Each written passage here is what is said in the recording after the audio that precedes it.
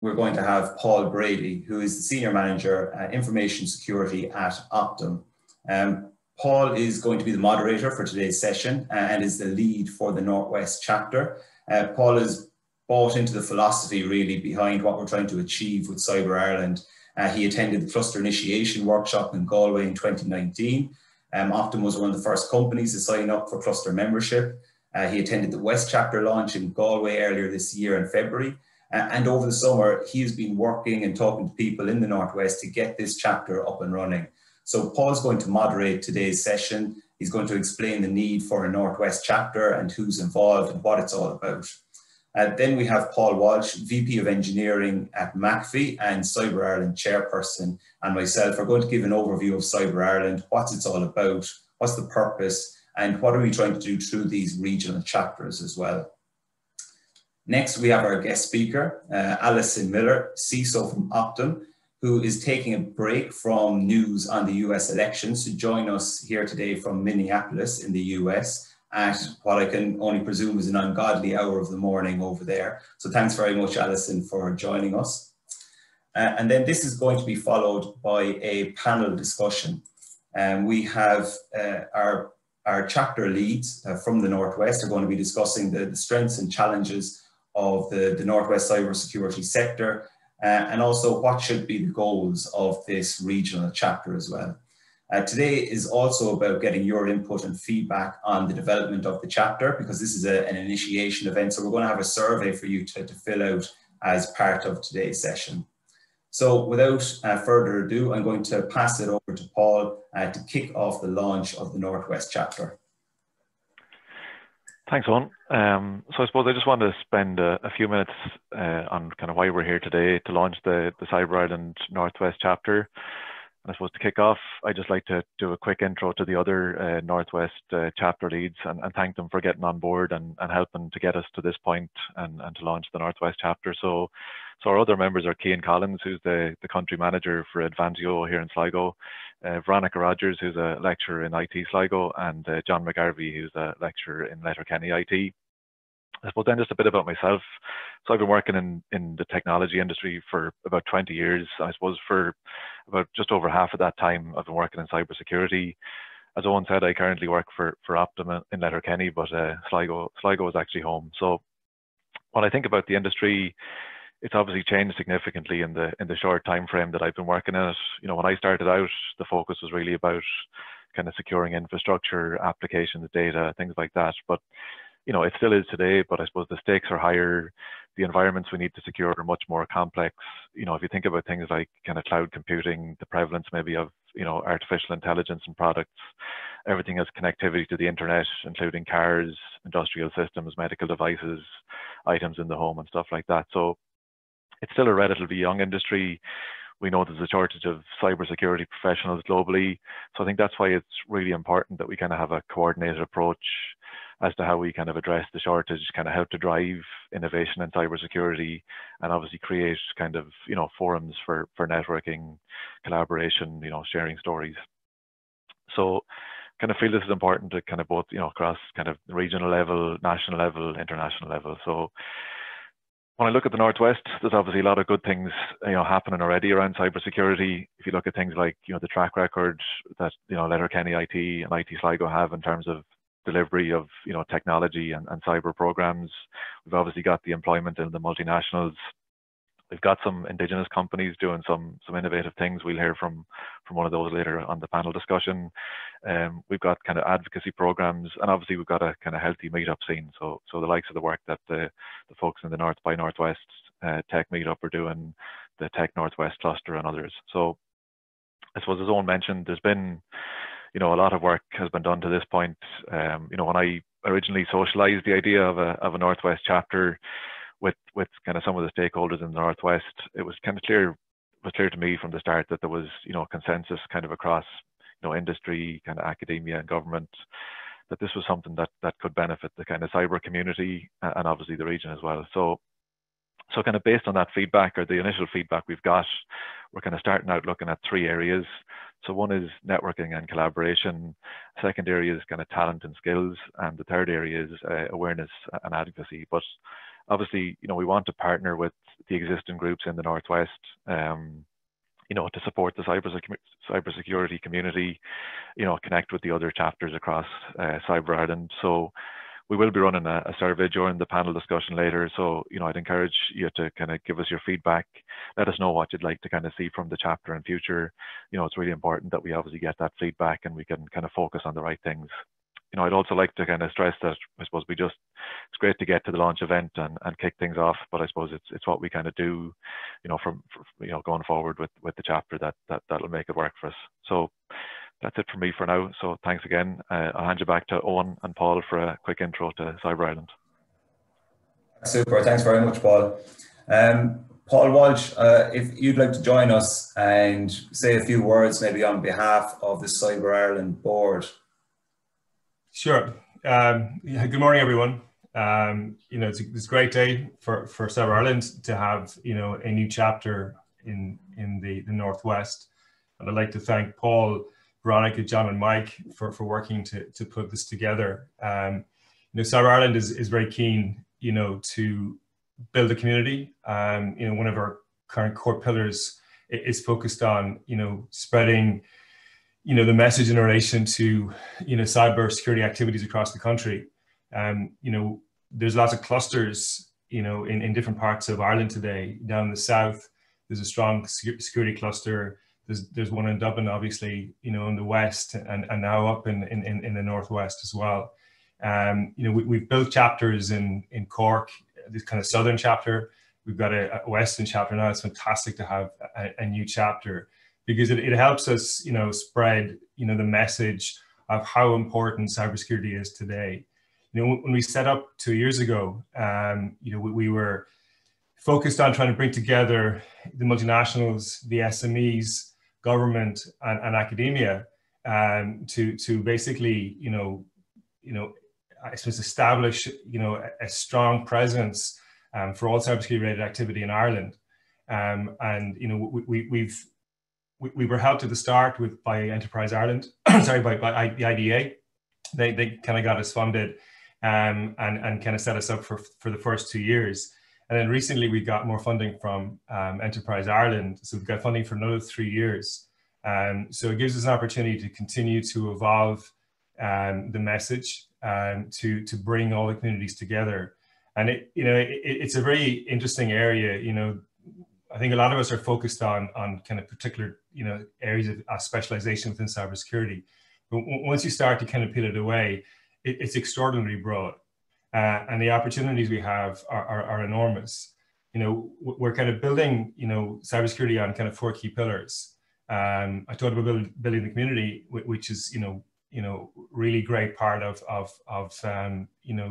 having chapters. It enables, us to get the message to the entire country, but also bring communities together, maybe in different geographies. We look at talent and skills as well, and that's a major challenge for industry, for multinationals, for SMEs. It's a challenge for universities trying to attract people to study, cybersecurity as a specialized area. There's a lot of activity right now where we're engaging with universities right across the country to promote more cybersecurity focused courses. And you learn more about that as we go along. But it's certainly a challenge to attract really great talent into this area. We're also working with schools, both primary schools and secondary schools, to promote cybersecurity as a career path for them. And there's a lot of really great work happening there. It's one that I think we're going to continue to focus in on because it's so critical. I don't think we'll ever be finished there. We all know, working in the industry, that there's a significant shortage of dedicated cybersecurity talent. And that's one area that we really want to kind of try and, progress within Ireland. We have another strong focus on R&D, and a lot of research happening across the country in universities and in organizations. And we're trying to bring those closer together to see how we can influence the research agenda and create an opportunity for Ireland to be at the center of research in relation to cybersecurity. There are, opportunities for us, Science Foundation Ireland. We're working with them right now to try and establish, cybersecurity as a dedicated research center. This is a conversation that's been evolving for maybe the last 2 years. And it's only in the last maybe 6 months or so, we're seeing real appetite to focus on cybersecurity as a specialist research center. We'll hear more about that over the next couple of months, but it's an exciting development. And then, the final area we have in terms of pillars is growing and growth and exports, which really is about establishing Ireland as a presence internationally. There aren't that many dedicated security clusters that are recognized internationally.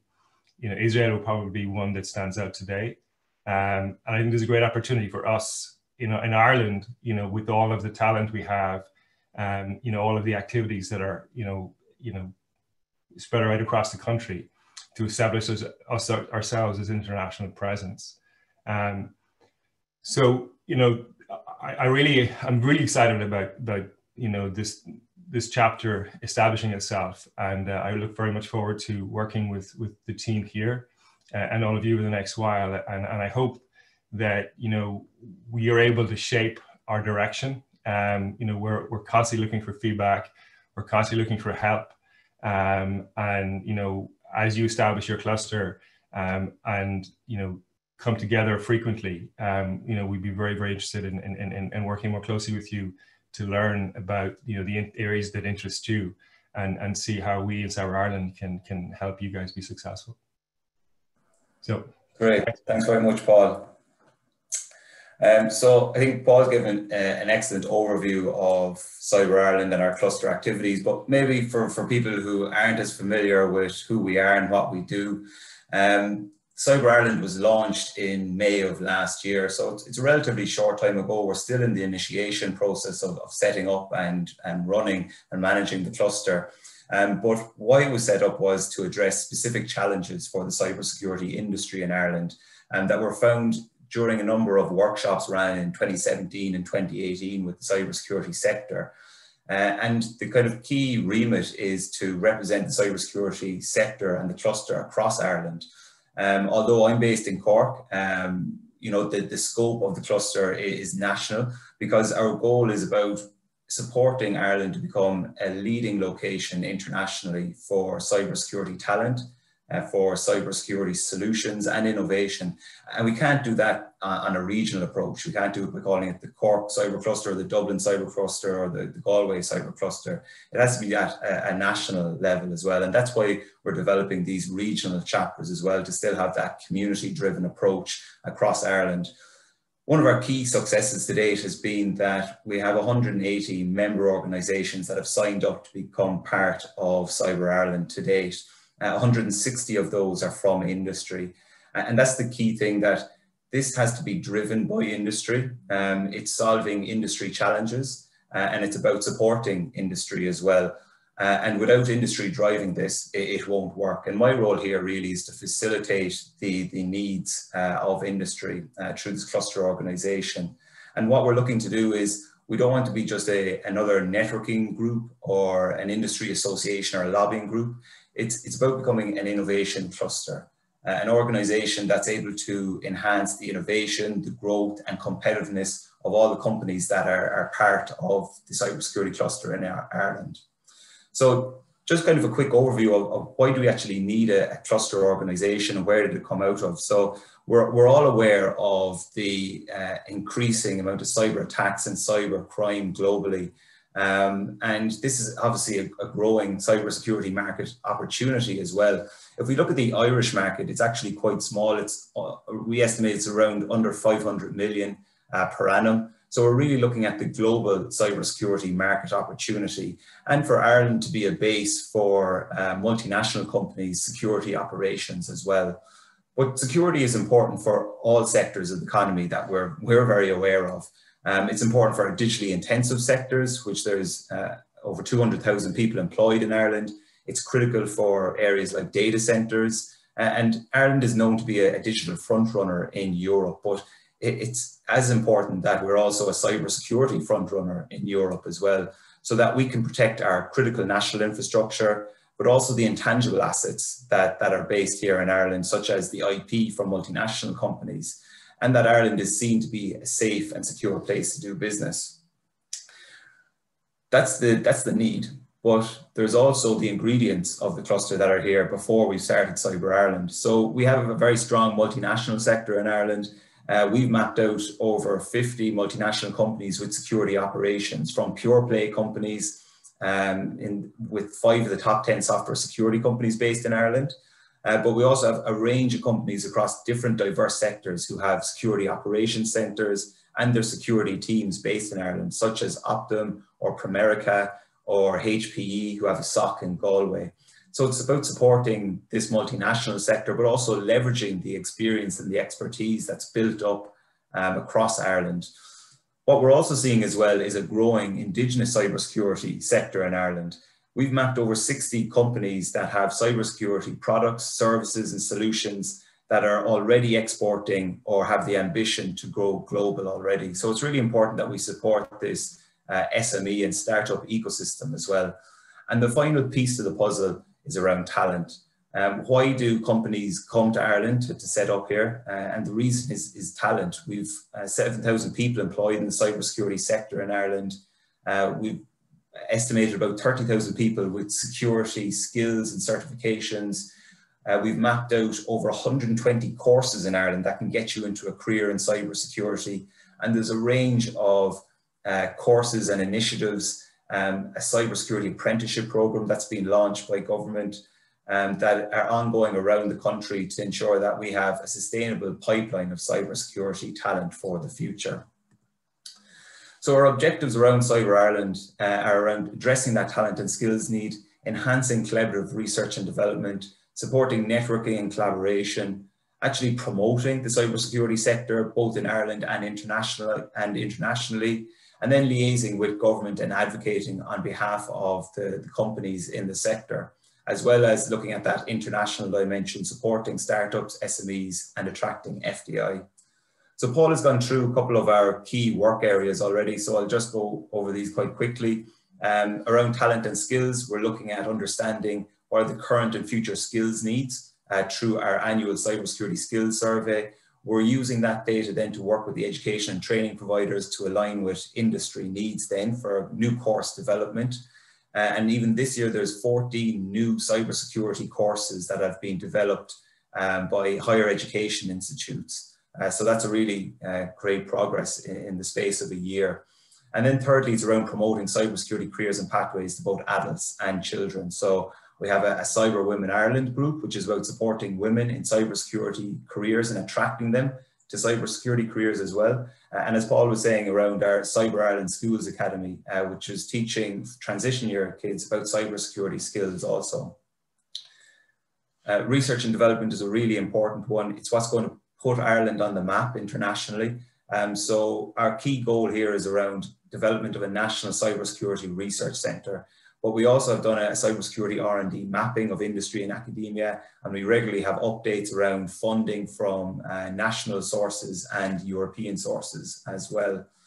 We have the building the community piece, which is about these regional chapters, national promotion, and we'll be running a national cybersecurity conference, which was planned for October this year, but we had to postpone it due to COVID-19. And then the final one is about growing and exporting, so supporting SMEs, startups, and FDI as well. So why are we developing these regional chapters? And the reason is, when we started off Cyber Ireland, we ran these 3 cluster initiation workshops in Cork, Galway, and Dublin to go out to industry, ask them what their challenges were, and understand what should be the focus areas for the cluster and its strategy. And what we found was across the country, there was different strengths, different challenges, and different interest areas in each of the regions. And so we kind of understood that there's different communities and different needs across Ireland, and hence why we've decided to start regional chapters. And the aim of these regional chapters is that they're driven by industry, they're facilitated by us in Cyber Ireland. They'll put on a regular meetup for the cybersecurity community in the region, which will include information sharing between organizations in the region, but also bringing in thought leadership, so people from outside of the region and internationally, like we have Allison here today. It's also looking at identifying particular strengths and addressing specific challenges for the region, and then linking into the Cyber Ireland national activities and feeding into national advocacy as well. So that's the purpose behind these regional chapters here today. And it's also going to be what we'll be doing through the Northwest chapter as well. So Paul, I'm going to hand it back over to you now. Thanks, Eoin. I suppose so. Just a quick intro to Allison then. So Allison is the, as Eoin said, the Chief Information Security Officer for Optum here. Optum is a division of United Health Group. So Allison and I have probably worked together, I suppose, for almost 8 years at this point, and Allison's been heavily involved in kind of helping to kind of build and develop the cybersecurity team here in Optum and Letterkenny. So as Eoin mentioned, Allison is based in Minneapolis, so I'd like to thank her for joining us at this early hour. So Allison, I hand it over to you there. Great, thanks so much, Paul. Good afternoon, everyone. Thanks for having me here. I'm excited to be part of this event and part of this launch with the Cyber Island Initiative and the Northwest chapter.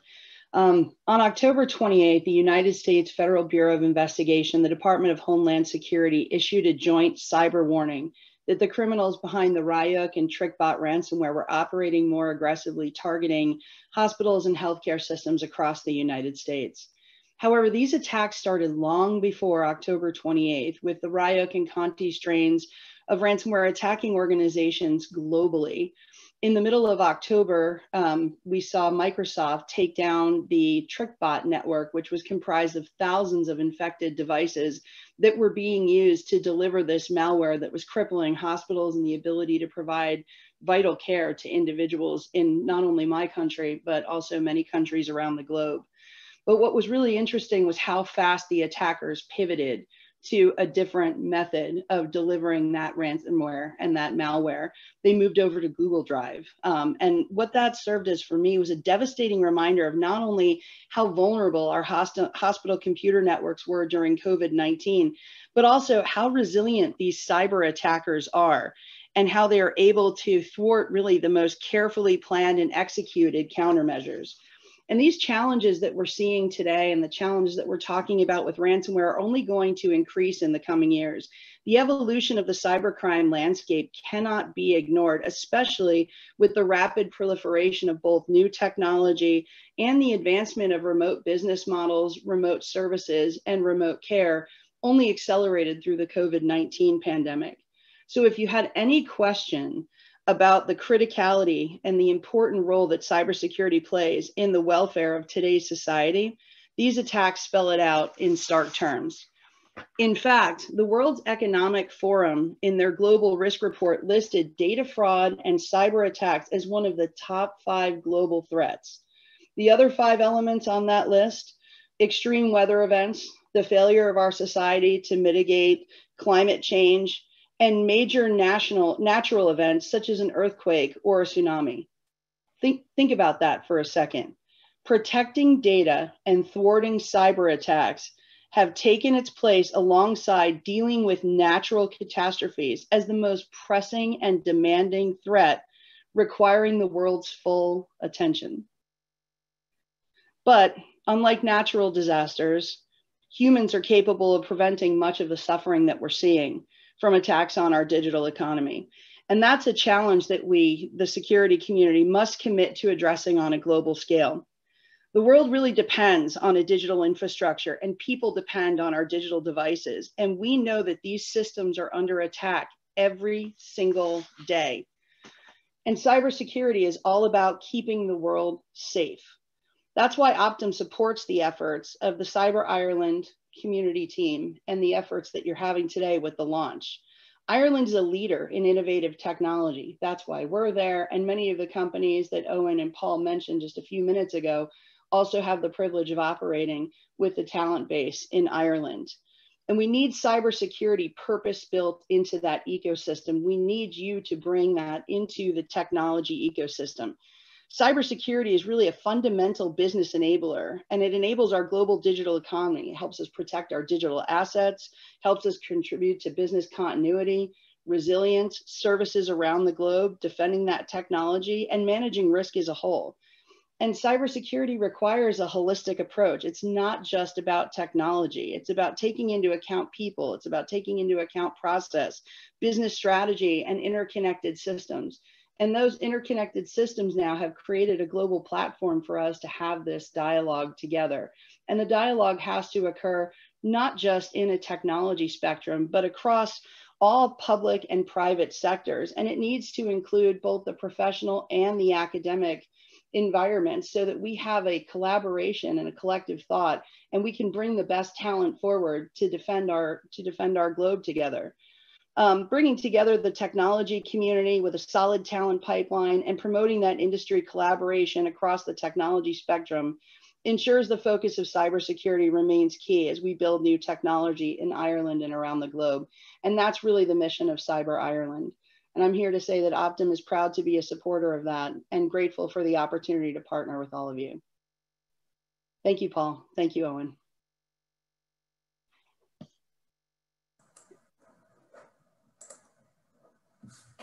That's fantastic. Thanks very much, Allison.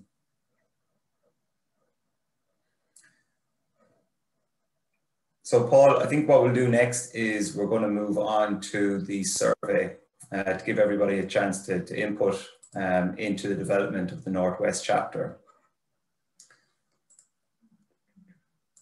So if you bear with me for 1 minute now, I am going to send on the link for the survey.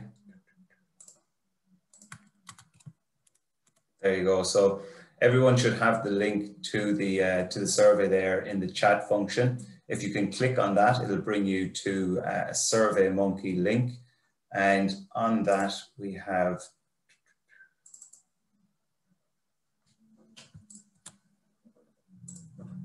there you go. So we have the Northwest Chapter Launch Survey. And the idea behind this is to give you an opportunity to input into the development of the Northwest chapter because this is an initiation event. We're just starting things off here today. So we have questions around what should be the initial focus area of the Northwest chapter, what topics are of most interest to you for the Northwest chapter meetings, what time is best suited, is it early morning, this time, maybe later in the evening, what do you hope to gain from the chapter meetings, could your organization provide a speaker, is your organization interested in participating in a Capture the Flag event? And would you like to contribute to the running of the Northwest chapter as a chapter lead? And if you have any other comments or feedback, please do fill them out here as well.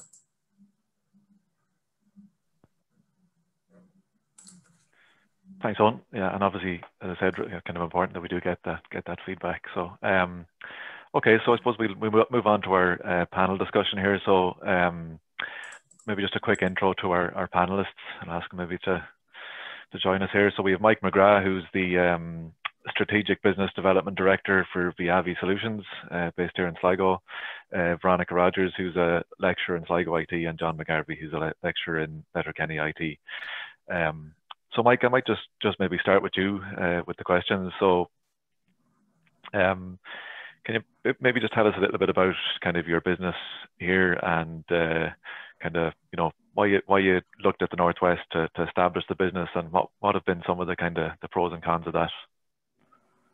Sure, sure, Paul. Yeah, I'm here about 20 years now, so I'm nearly a Sligo man at this stage. I paid the ultimate price to get here. I had to marry to get here and be accepted in some form or other. But I've been traveling. My previous companies would be Dublin, London, and in America when I sold before. So I was really keen to try and do something from home here. And I saw an opportunity to build a services company where we could build a security posture based on using the network as a data source. I felt that there was an opportunity there.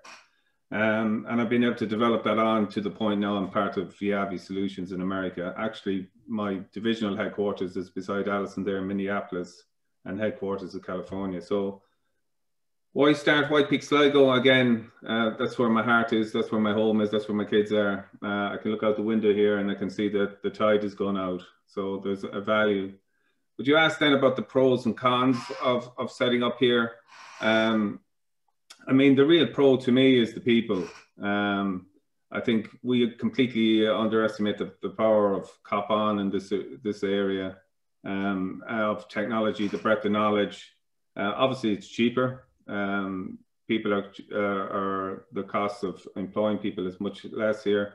A big thing for me as well was the added emphasis on the fact that I could retain them and that they had the location and lifestyle. So that's the pros.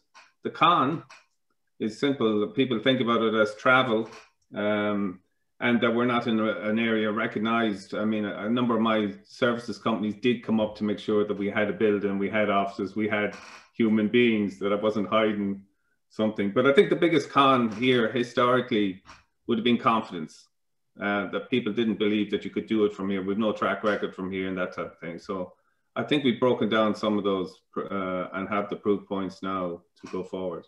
So that's my background. Thanks, Mike.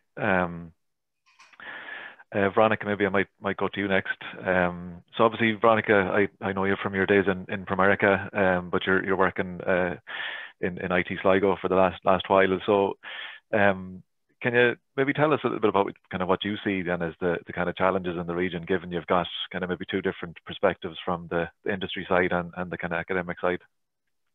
Yeah, thanks. So yeah, you're right. I've kind of seen this industry from a few different angles now at this point. So I worked in Primerica for just over the 8 years in the cybersecurity team. And as you said, I'm now a lecturer in IT Sligo. So some of the challenges I see now are challenges that I have seen 8 and 9 years ago when I first joined the industry.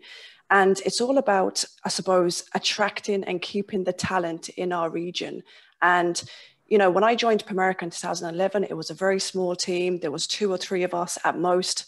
And within a very short space of time, the team grew at an exponential rate because, you know, there was so much more demand on security services. We started off doing web application security, and it was quickly seen that we needed to get into network security, into threat analysis, into mobile security. So with this huge demand of talented security engineers, you know, sometimes the supply doesn't quite match up. And in particular, I'm very passionate about attracting females into this industry. As we know, in the computing sector overall, there's a lack of females, and in particular in the cybersecurity world. So I feel very privileged now to be working in IT Sligo. It gives me a platform to talk to the students that I teach, and also the students in secondary schools. IT Sligo, I suppose before COVID, we would have open days that the students would come onto campus. We would go into the secondary schools and talk to the students and, you know, really explain to them what a career in cybersecurity is like, what a day in the life is for a security engineer. And that's why I feel this Cyber Island initiative is a great platform to get that message out there for, you know, people to join the industry, and in particular females, because not a week goes by in IT Sligo that a student doesn't stop me and ask me, you know, what's a career like in security? What industry accreditations would you suggest that I need to do to get into cybersecurity? What was it like working in Primerica?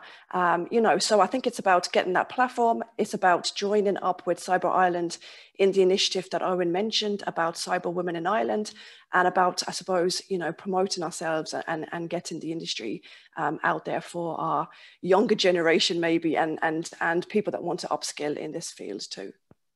Yeah, great. Thanks, Veronica.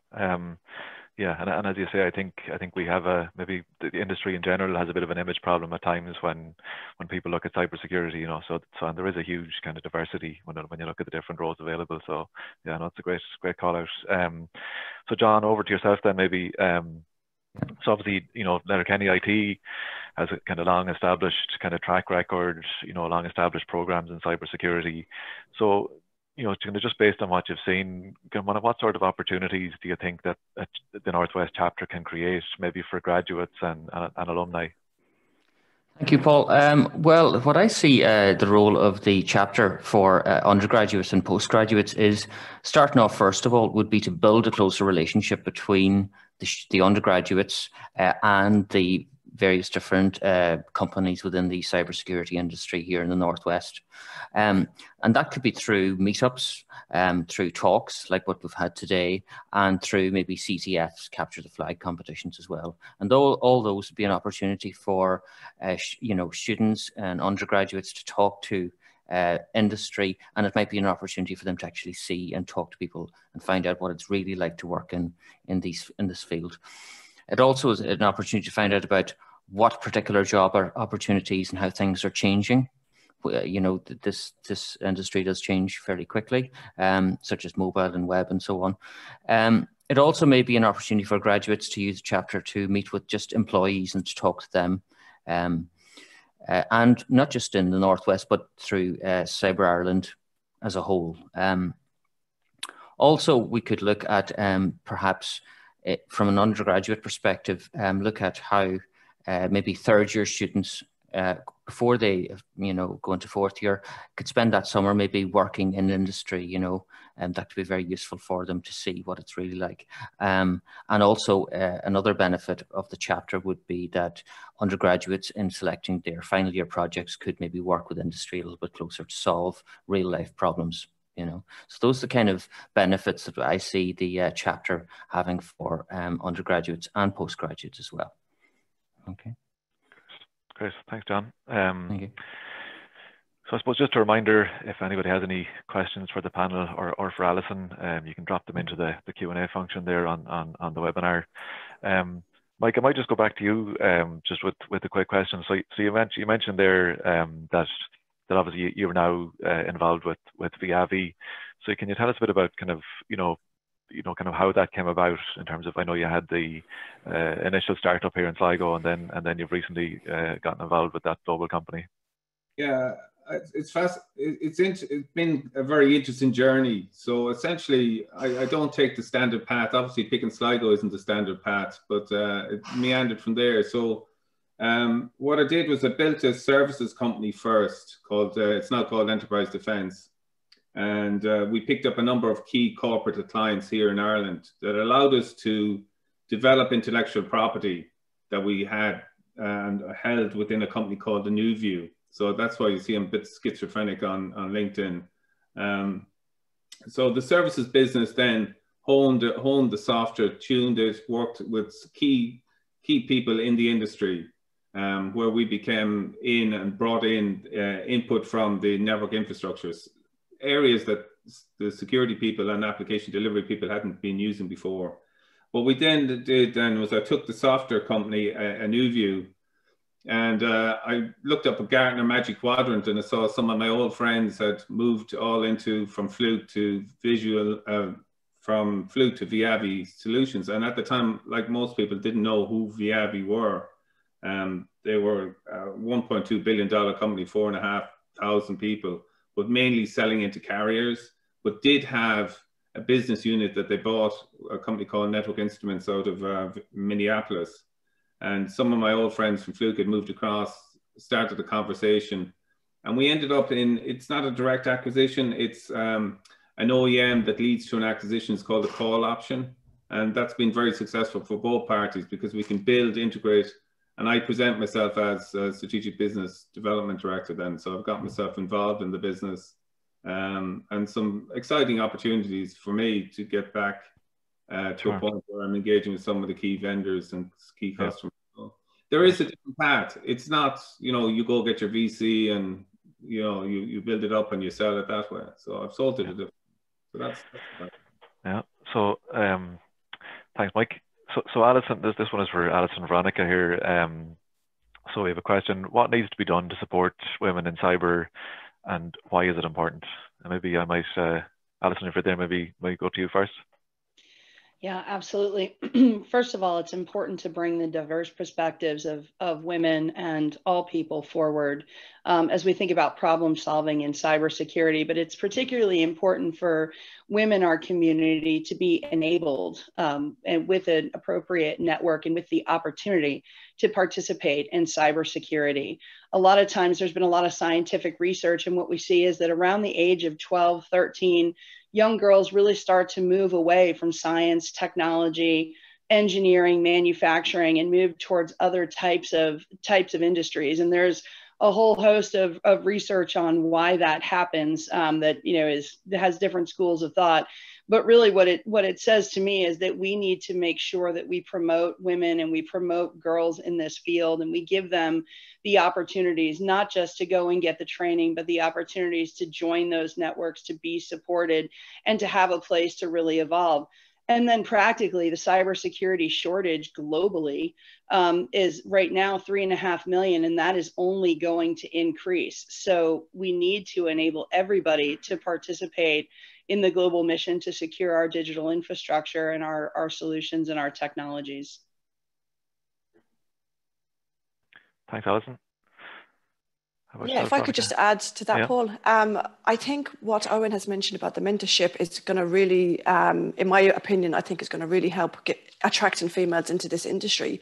Just from my own personal experience, I've been working in the computing sector for over 15 years now, 8 of them being in the cybersecurity, 8 or 9. And, you know, when I first started out many moons ago, and I applied for a degree in IT Sligo, believe it or not, you know, there was never that kind of support or encouragement. And I didn't know any females in this industry. And, you know, I used to go to these career guidance events, and I was always told that my ideal career is a career in nursing. Now, if anyone knows me, would know that if there's a medical emergency, I'm possibly the last person you would want around. So I think it's just about, you know, getting the word out there, because if I had a mentor, if I knew another female in the industry, and if I knew what a career in security was about at the very early stages, you know, it would have been a no-brainer, because in the career I've had, and in particular in cybersecurity, there's nothing else I would rather do. Like, it's a very fulfilling career. And that's why I think it's definitely about getting the message out there, having a mentorship program, you know, talking to these students at an early stage, like what Allison says, back in the secondary school level, even, you know, the early secondary school years, to just really promote, you know, the benefits and the enjoyment of working in this industry. Yeah, thanks, Veronica. Just going to go to another question here. Interesting question, actually. So it'd be great to see a greater cybersecurity knowledge and support for people working in other industries, so like utilities, manufacturing, web development, banking. So kind of what is our current thinking on how the chapter can develop in this area? I might go to you on that, John. Well, so the question is, how can we support other industries such as utilities and so on, and banking? I think that's probably a challenge in that it's one thing for me anyway, that academia doesn't move that quickly. It's normally 4 to 5 years before we change our courses and so on.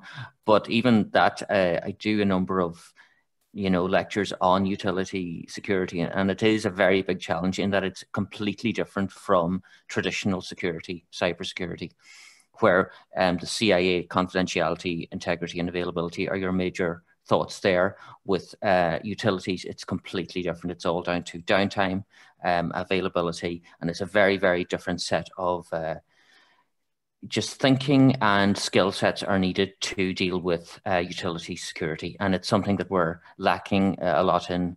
I've only managed to create a number of lectures in the last year or two on this, and it's an area that requires further research. There are vulnerabilities out there for the last well over 10 years. The Aurora vulnerability particularly. Unfortunately, the DHS, Department of Homeland Security in the US, made a bit of a mistake with that one, but by publishing 800 pages of it. So unfortunately, these things happen. But still, I think we're well behind on utility security, and it is an area that's going to require further research, and I think it's going to be interesting. Yeah. Thanks, John. Yeah, and I think just from my own perspective on that, I know that in some of the other chapters, I know, for example, in the South chapter, so again, based on some feedback they got in the area, they're running a series of workshops specifically around threat intel over the next few months. So again, I suppose if there's a specific area maybe within that's of interest, obviously be interested in hearing kind of what sort of feedback is out there, and maybe how the chapter could look at maybe running some information sessions or some general workshops around a specific topic. So a couple of other questions here. So another one here from Enda, with working from home now due to COVID-19, do you see that trend continuing and see that as an advantage or a disadvantage in sourcing or retaining cybersecurity talent into Ireland and the Northwest region? Who wants to come in on that one? Yeah, I'm happy to take it. I would have spent a lot of time in planes, and one of the reasons I set up the services business to cut down my traveling, and then I went global again by going back into Viavi. I think a few weeks ago I did 13 meetings in one day. Physically impossible in any other form except the online form. So you get the coverage. What you do miss is you miss the people side of it. You miss the sidebars at conferences and things like that where you bump into, and well, I miss the bar. Okay, I'm being honest. But no, I think there's a huge advantage. The fact that we can build new communities.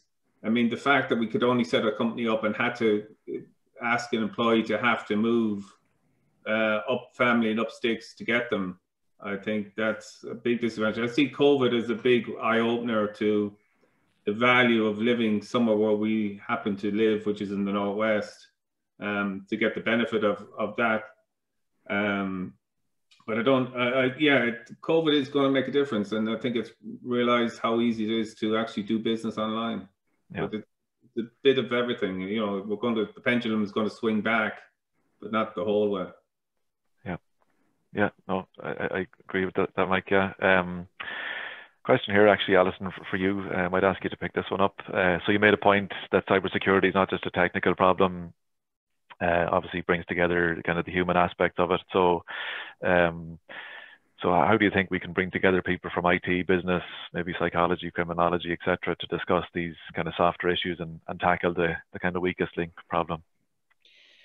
That's a really good question, and it's important, I think, first of all, and these types of efforts that we're here today to launch are really the catalyst or the sticky connective fabric that helps us bring those different groups together and helps everybody understand that it's not just the job of a cybersecurity professional to defend an organization, that it really relies on all of us, and we need to think about things from a personal perspective. At Optum, we do a lot of business strategy work, and our security teams and our security officers like Paul sit at the table while we're developing our business strategies, because from a cybersecurity perspective, if those systems aren't available, if we can't count on those resources and the business can't count on the resources to deliver the services, well, there's no faster way to end the business strategy. And so we've looked at how do we not only bring that dialogue forward from a business perspective, but how do we look at it from a human perspective? And we put a lot of time and energy not only into collaborations in the community, but also training across our communities and moving away from this is what I need you to do at work to maintain things as securely as possible, which a lot of people are like, okay, you know, I won't click on that link. Right now, with all of us home at COVID, and I don't know about all of you, but I seem to have developed like an Amazon shopping condition. We're constantly being hammered with different emails that are coming in. Got your order, processing your order, here it comes. And, you know, it's everything I can do not to click. What we want to do with those trainings is help people understand that the things that we're communicating that help us keep our business safe and keep our technology safe are also behaviors and practices that you can bring home to keep yourself safe and to keep your family safe. So I think it's, you know, just a bottom line for us, Paul. I think it's really making sure that we think about our own behaviors and the things that we do and how that transcends the cybersecurity ecosystem. And we participate in a meaningful way in these types of community events. And you don't have to be a cybersecurity person to get involved. Really what we ask is that everybody gets involved that just has an interest. I think a lot of times people think, well, you know, when I do interviews or I bring, you know, or I speak at different panels, and this is not just for women, but I think for everybody, well, I didn't go to school for cybersecurity. Neither did I. I'm actually the accidental security professional. It's what I remind my team of all the time. And with technology being as perennial as the grass, you need to have a natural interest and a natural curiosity to want to continue to evolve. So if you go back to the basic premise, if man can make it, man can break it. All of us have an opportunity to participate in the cybersecurity dialogue in a meaningful way. Great, thanks, Allison.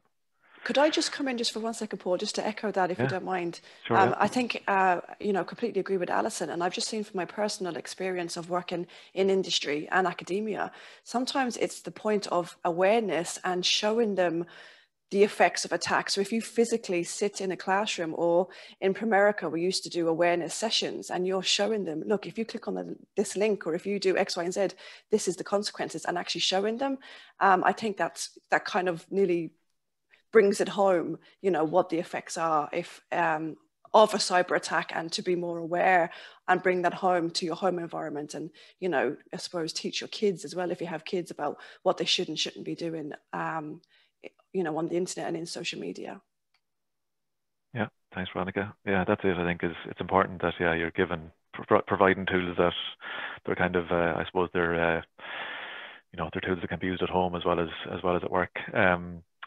So I know we're kind of getting tight on time here. So what I might do is just take one more question here, and then I'll hand it back to Eoin just for a quick kind of wrap up.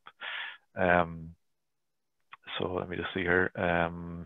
So I just had a question here from Regina. So what level are the challenges in attracting and retaining cyber talent in the regions? You know, is it entry level, first tier, tenured? Not sure, maybe, I don't know, Veronica, you mentioned that at the start. Maybe for John, maybe come in there.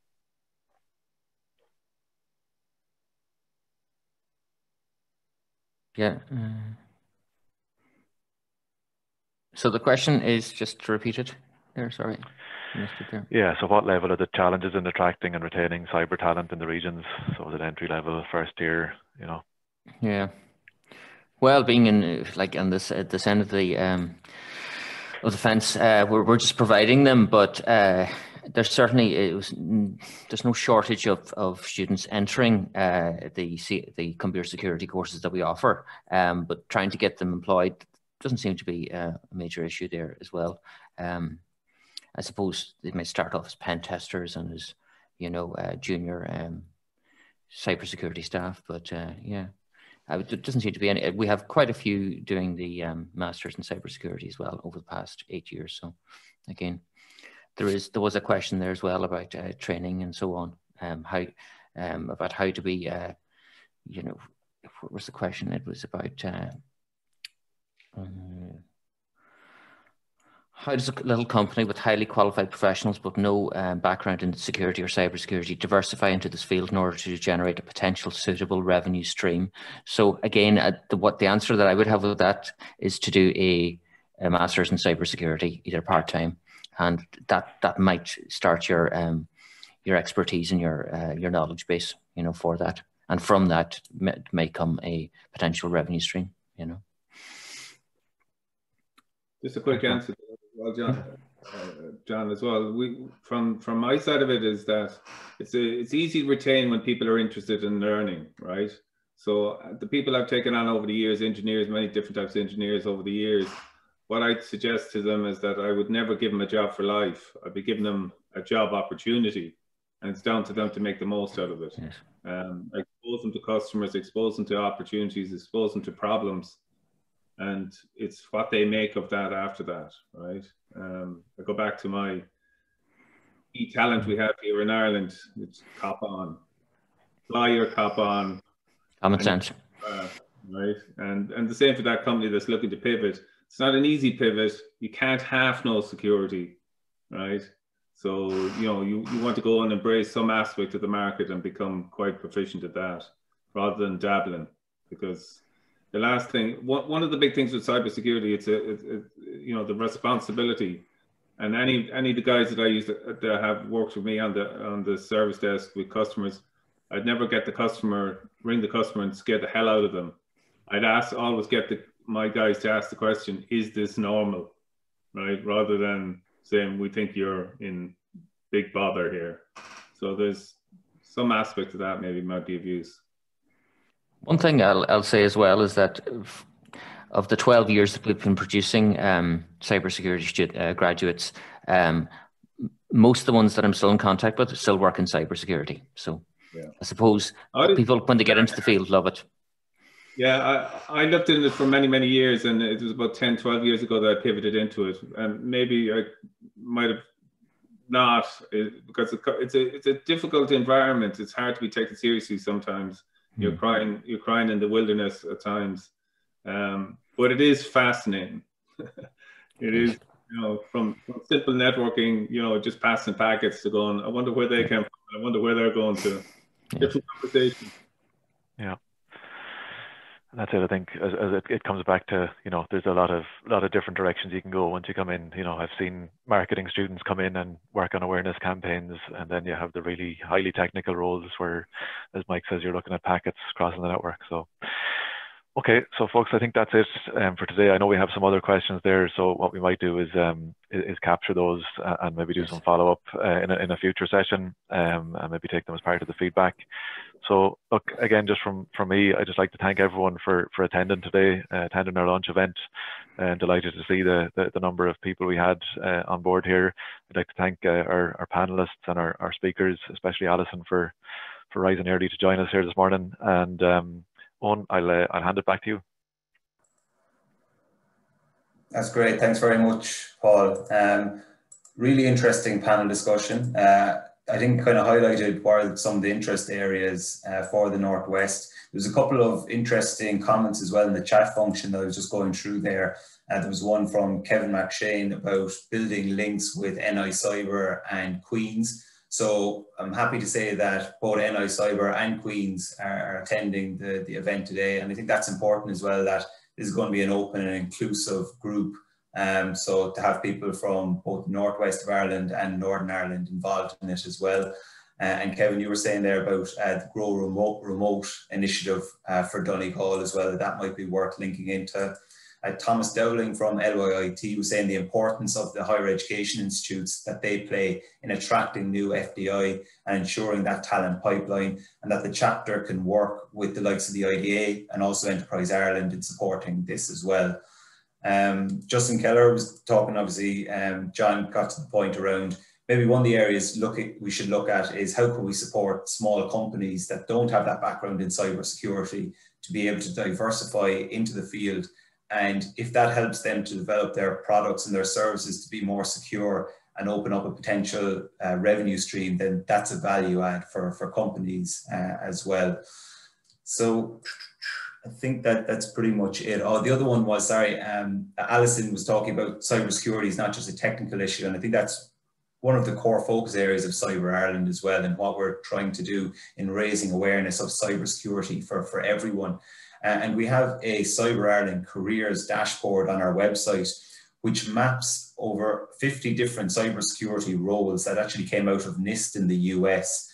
So it's the technical, but also the non-technical roles in project management, education and awareness, legal, GDPR, all these different areas. So to raise awareness of these different types of roles to people that are interested in a cybersecurity career or interested in upskilling. And then the next part of that is people can actually look at our course mapper, which gives an overview of the 120 different courses that can get you into a career in cybersecurity. And you can search them from all the higher education institutes and different course providers around the country, which include both technical and non-technical courses as well. So I suppose we want to look at the next steps now. Where are we going to move on from here? We've added everyone that signed up to our mailing list, and we're going to have a specific mailing list for the Northwest chapter as well to keep you up to date on our activities. Anyone who is interested in participating in the cluster and the Northwest chapter, you'll need to sign up for Cyber Ireland membership, so you can do that on our website. And we're also going to send out an update on the results of that survey next month. So we'll have an idea of what's the best time for the chapter meetups, what are the topics for the next meetups as well, focus areas, whether we should run a Capture the Flag event. And we'll also be looking through anyone who's nominated themselves to come on board and contribute to the running of the chapter as a chapter lead, and as well that call for speakers as well. So if anyone would like to put themselves forward to speak at any of the events as well. So to wrap up, I just want to thank our speakers again, to follow up what Paul was saying, in particular Allison for joining us from the US this morning. I want to really thank the chapter leads who have put in a huge amount of work over the last couple of months in kind of getting this together, kicking things off. So thanks to Paul, Veronica, John and Cian for all their work in putting this together. And this is only the start of things, you know, and it's really up to all of you who are on the webinar this morning. And there's actually over 80 people who have attended this. So it shows that there's real buy-in from people in the Northwest for this group. And I think the success of the chapter is going to depend on the interest and the buy-in from everybody in the Northwest, and to develop the focus areas of where we want to go with this as well. As I said, it's only the initiation. There are plenty of opportunities to get involved and contribute to the events, to run initiatives, and to get involved as well. So we want to hear your thoughts. And I think what we're doing here really is going to ultimately build a stronger cybersecurity community and sector in the Northwest. And this all feeds into Cyber Ireland's overall activities then at the national level to make Ireland a leading location for cybersecurity. So thanks very much for your time today, and we'll be in touch over the coming weeks.